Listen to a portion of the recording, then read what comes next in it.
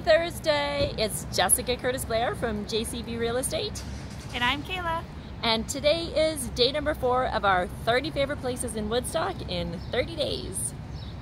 So we headed over to Beantown first, of course, and we grabbed a couple coffees, and then we walked over to the market. So we're gonna grab our coffees and we're gonna walk around and show you guys what you can expect to find at the Woodstock downtown market. So you're going to find different vendors here every week, but a lot of the ones you can expect to find when you come are like bakeries. Sometimes there's a Mexican one from a place in Aylmer that's got some great wraps and salsa. You're going to find a lot of homemade items, some skincare items. There's a lot of great places to check out.